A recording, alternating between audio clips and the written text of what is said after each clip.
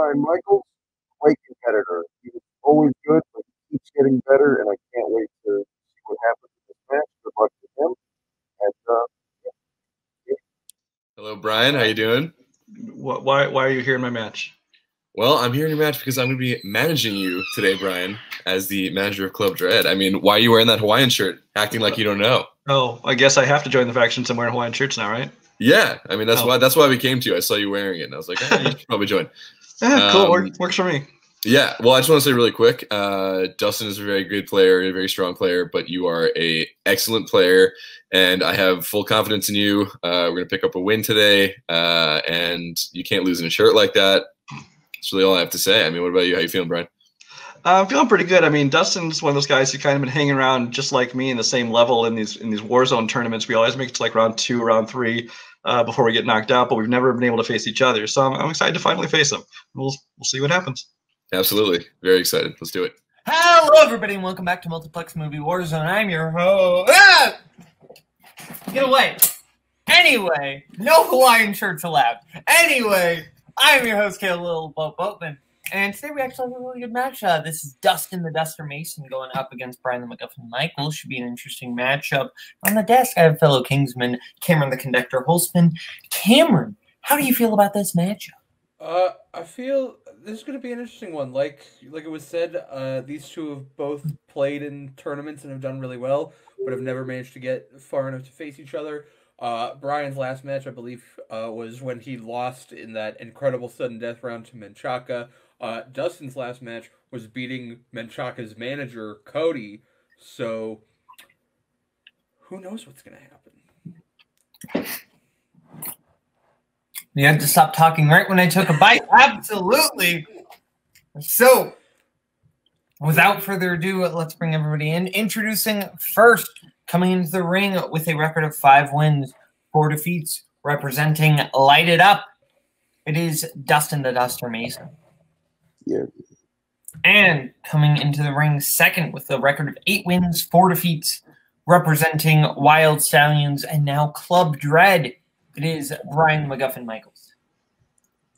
Okay, so gentlemen, you all know how round 1 works. 8 different questions, 8 different categories. You get all 8 right, you get a bonus question. 3 repeats and a challenge throughout the entire match. Please remember to keep hands on screen at all times. So, without further ado, first question, recent releases. Who portrays the title character in Sonic the Hedgehog?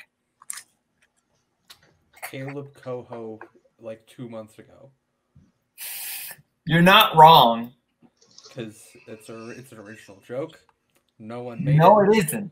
5. Very original joke. It's original because I made it, and I'm the most original man alive. 1. That's why my nickname is Kaleb. Hands down. Let's go to Dustin. Ben Schwartz. And Brian. Also Ben Schwartz. Also Ben Schwartz or Ben Schwartz is acceptable. All right, everyone. Question number 2 is in the category of classics. And your question is, what country does Dr. Zhivago take place in? Dr. Zhivago, of course, being a pediatrician, if I'm not mistaken. Zhivago? Jamaica? It doesn't. No, you don't. 5, 4, 3, 2, 1. Hands down. Let's go to Brian. I've not seen it, but I'm going to say Russia. And let's go to Dustin. I also said Russia. Both correct. Rah, rah, Rasputin. As we go into your next question, which comes in the category of directors. What was the directorial debut of David Lynch? David Lynch, that guy who directed such classic films as Redacted. I'm not allowed to say because it could give away the answer. And Twilight Breaking Dawn Part 2. 2, 1, pens down. Let's go to Brian. Eraserhead?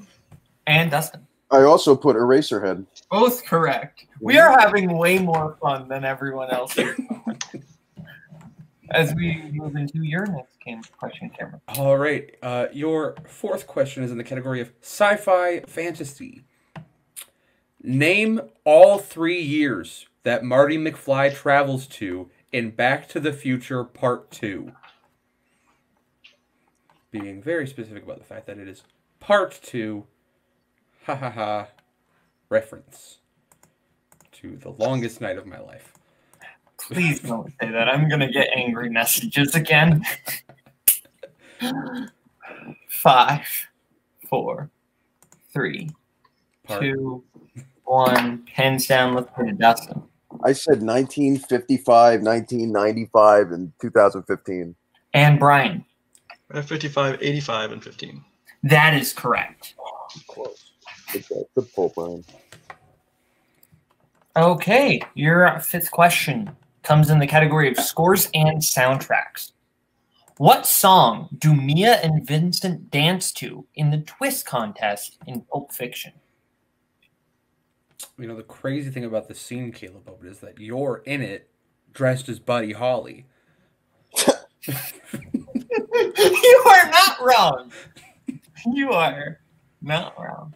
Which proves everyone's theory that despite looking 12, you're actually 112. Like the Avatar. Repeat. Okay, Brian using his first repeat. Your question category of scores and soundtracks. What song do Mia and Vincent dance to in the twist contest in Pulp Fiction? I used my only joke. I don't know what to say now. I said you look like Steve Buscemi. It doesn't get any better than that. So yeah. What's the point? 5, 4, 3, 2, 1. I don't tip. Let's go to Dustin. Was it You Never Can Tell? And Brian. I hope so, because that's what I put. You never can tell? Both correct. I had to sing half the song in my head to get that. All right. Your question number 6 comes in the category of romance/romantic comedies, and it's fitting that I asked this question considering a joke I made earlier in this match. What is the full name of Kristen Stewart's character in the Twilight franchise? Of course, a franchise with all 5 films being directed by David Lynch, except for Eclipse. That was actually James Cameron. Yeah, the underwater sex scene kind of lost me, but overall a good movie. I was legitimately talking about these movies with my friends earlier, and there's a scene in the second one where the character just jumps off a cliff because she's sad. 1. Hands down. Let's go to Brian. Bella Lugosi. And up. Wow, I got Bella Swan. That is correct. We are tied at 5-5. Yeah. Brian, Bella earning a heart Lugosi in our heart. might have been a better movie, let's be honest. I knew it was wrong, but I didn't know, so. Probably would have been a better movie.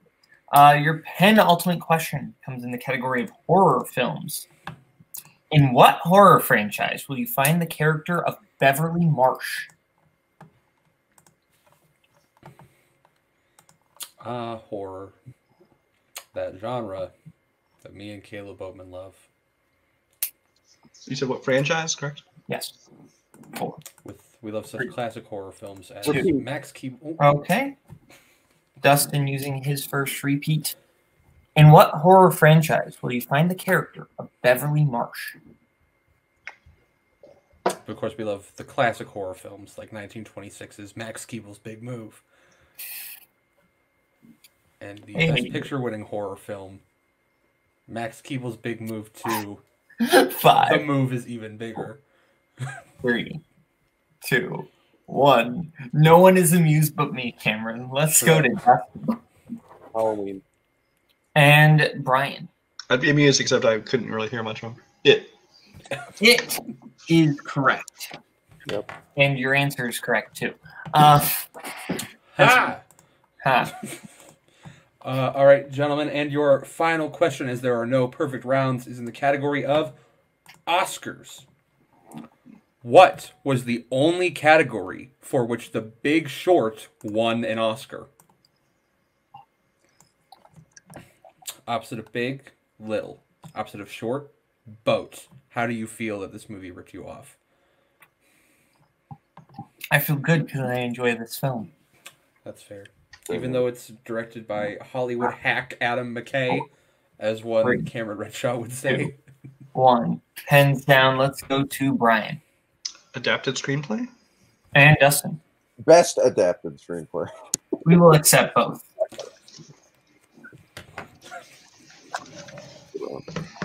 We do not need that it was the best. We just assumed. I know. The Oscars do not award mediocrity. I mean, Green Book. Fair. Okay.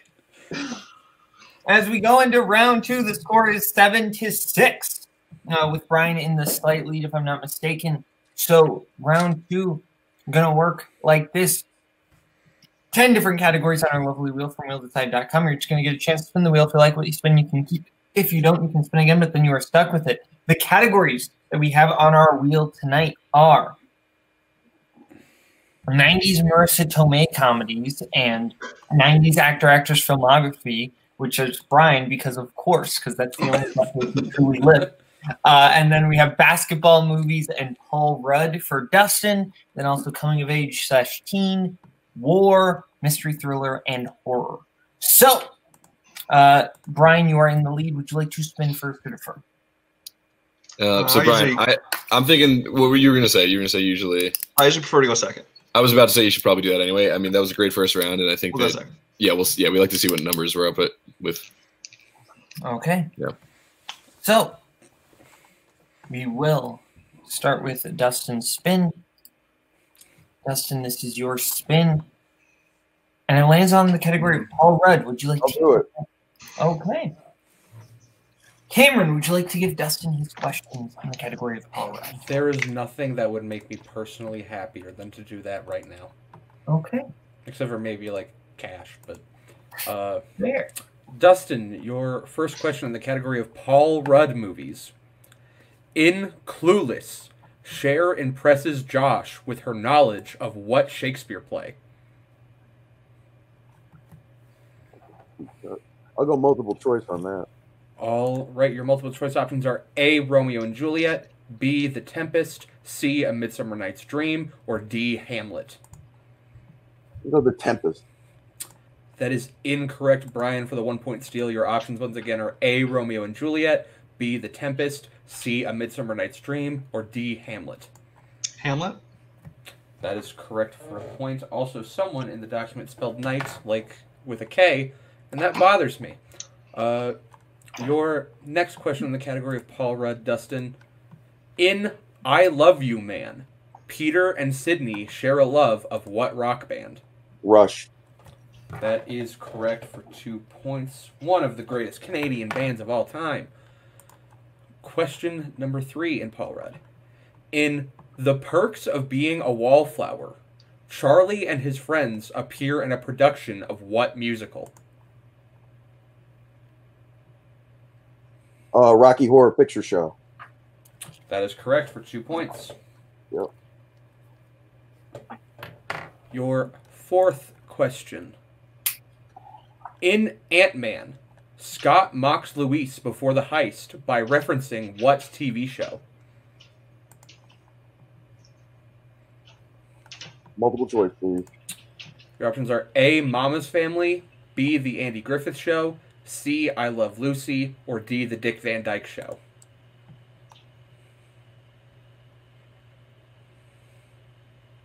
Ooh. I guess I'll go D, Dick Van Dyke. That is incorrect, Brian, for the 1-point steal. Your options once again are A, Mama's Family, B, The Andy Griffith Show, C, I Love Lucy, or D, The Dick Van Dyke Show. Mama's Family. That is also incorrect. The answer is The Andy Griffith Show because Kaleb Boatman wrote this question. You're not incorrect. And your final question in the category of Paul Rudd. Who directed The Cider House Rules?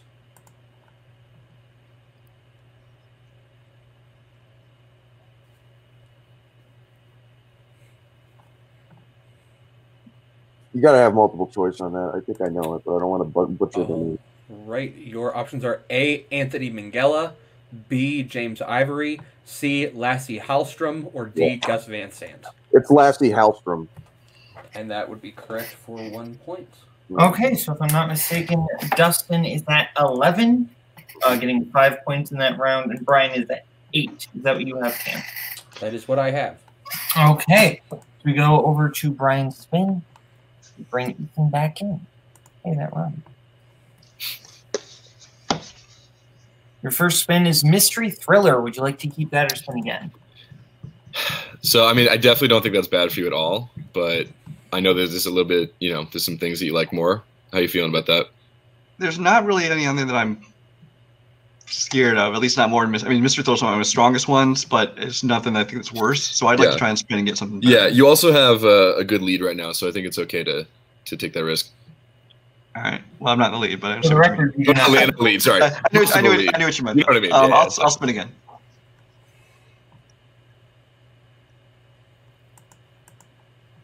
category of horror. Okay. All right. And I will give you your questions in the category of horror.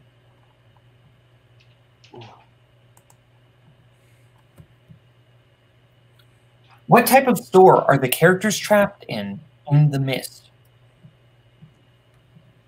A grocery store. That is correct for 2 points. Best ending ever. It is a really good ending. In the original Nightmare on Elm Street, Nancy realized that she can bring in objects from her dream to the real world when she does it with what object?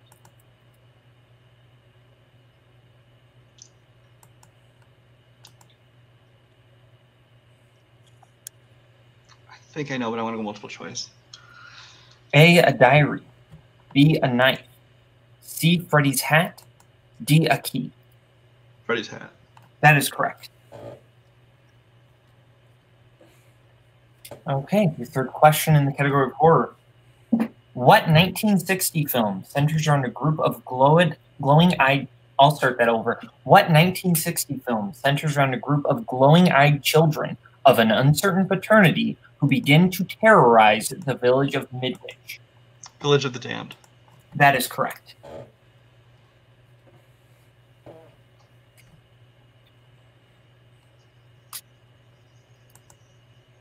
And your penultimate question, category 4. What is the name of the last Misery novel that makes Annie go crazy in Misery? I'm going to do multiple choice on that one. A, Misery Lives. B, Misery Rises. C, Misery's Baby. D, Misery's End.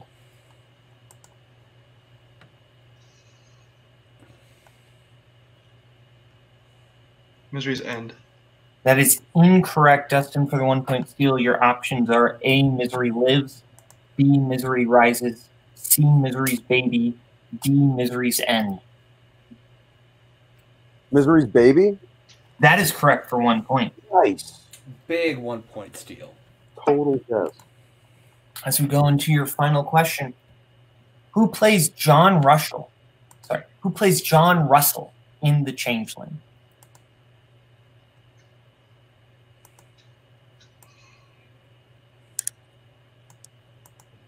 Do multiple choice. Multiple choice options are A, Gregory Peck. B, George C. Scott. C, Vincent Price. D, John Cassavetes.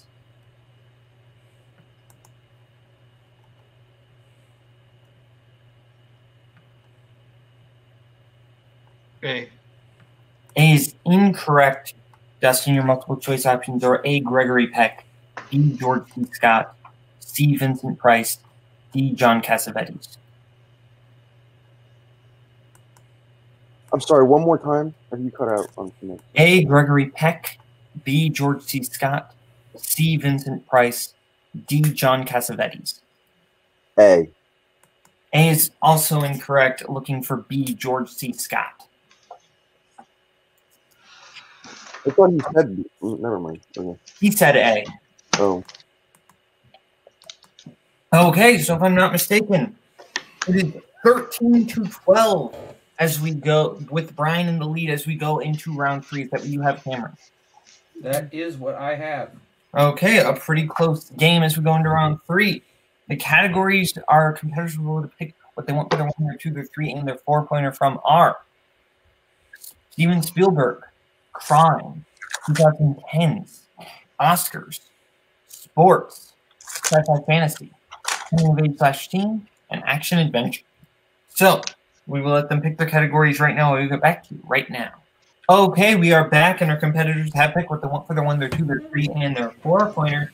Dustin picked his 1 and 4 to coming of age / teen, 3 in crime, and his 4 in 2010s. whereas Brian has picked his 1 coming-of-age selection, 2 in Spielberg, 3 in 2010s, and 4 in action-adventure. So, since I gave Brian his questions in round 2, Cameron, would you like to give Brian his in round 3, and I will give Dustin his? Provided, Brian, you can hear Cameron now. Right. Talk, Cameron. Can you hear me? Yes, I can hear you fine. Cool. Okay. Goody. Okay. Dustin, your 1-pointer in sports. Who plays the title character in Happy Gilmore? Adam Sandler. That is correct. All right, so we move over to Brian for his 1-point question in the category of coming of age. Brian, your 1-point question. Who directed Lady Bird? Lady Bird? Oh, that's Greta Gerwig. That is correct for 1 point. My head went to Lady Hawk, and I almost screwed that up. I'm like, what? Okay. As we go into Dustin's 2-pointer in the category of coming of age /teen. What 1993 film takes place on the last day of school in 1976? Dazed and Confused. That is correct. All right, so we come back to Brian for 2 points in the category of Steven Spielberg. Brian, your question is, in Hook, who is the leader of the Lost Boys while Peter had disappeared? Stay with me now. Rufio. Yo! Zuko from Avatar. I mean, also true. Dante Basco. That's correct, by the way. We're flipping right back to Dustin for your 3-pointer in crime.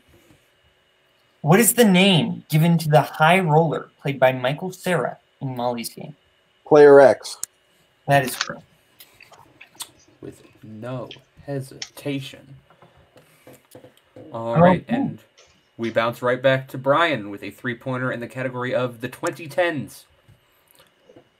Who plays Jasmine's stepson in Blue Jasmine?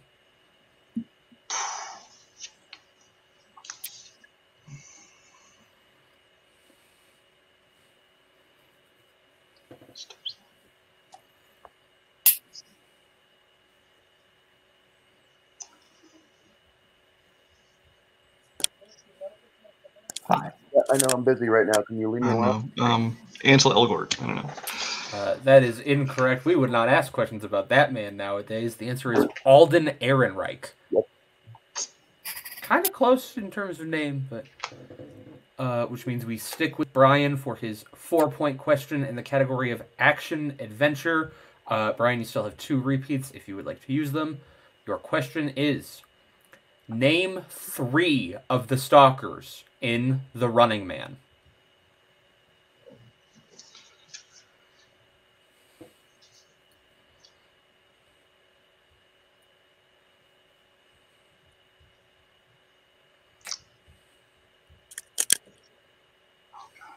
Just watched that too long ago.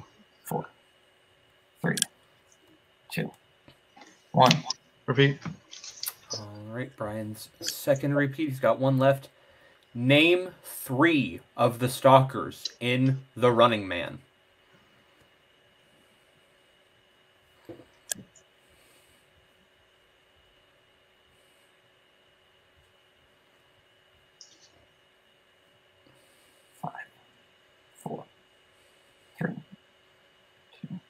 Last repeat. All right, that is your final repeat. Brian, your question. Name 3 of the stalkers in The Running Man.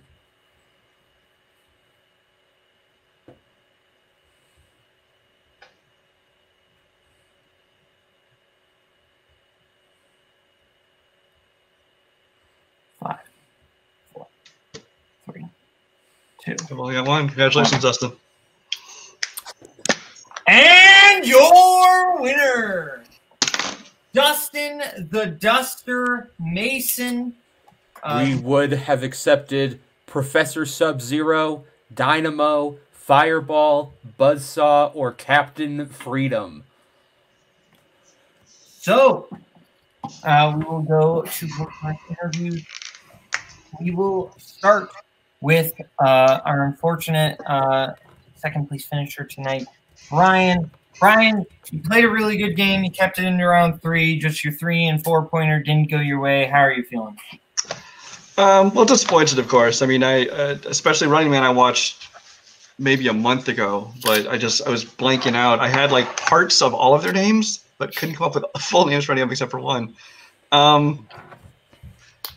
Yeah, it sucks that I'm kind of the first Warzone loss for Club Dread, so a little disappointing there. But I mean, it's nothing. I don't feel I played badly. I think Dustin just played a great game. Even if I had gotten that one, he still had a 4-point, which he could have gotten and still won the game. So you know, had fun, playing great. I'm going to be happy that I'm kind of probably going to be on a good break here for singles for a little while, which I'll be happy with because I've been playing a lot of matches. So yeah, that's it. Okay. Yeah, I just want to say, like, Brian obviously played a great game. Dustin played a better game. You know, that happens. It was a good game. Not disappointed at all. This is the first singles Warzone loss for us because I'm still, like, thrilled to have Brian with us, and, like, he's going to have many wins coming in for us, and he's got team stuff coming up. So, you know, it was just, like, a matter of someone playing a slightly better game, and that's fine because it's Brian. Everyone knows that everyone's afraid when they get put in a match with him, so I'm not worried at all. Fair enough. So we will now go over to our winner tonight, Dustin the Duster Mason, kind of getting back on a win streak after a little bit last season and the tournament here. You're kind of getting to rack up those wins again. How do you feel? Surprised. I just want to say I didn't think I was going to win this match. I thought Brian was just on an incredible hot streak. He played a phenomenal game, and his last question was difficult. I didn't know any of that. So the fact that he had one name is God bless him, like, in his head. So for that question. So nothing. He played a better game than me personally. I think this game. I think I was a little off in round 2, but I definitely missed a couple questions throughout the game that I wish I hadn't. But other than that, great game. I'm glad to be on a winning streak again, and I just want to thank Cody for letting me get this match. So cool.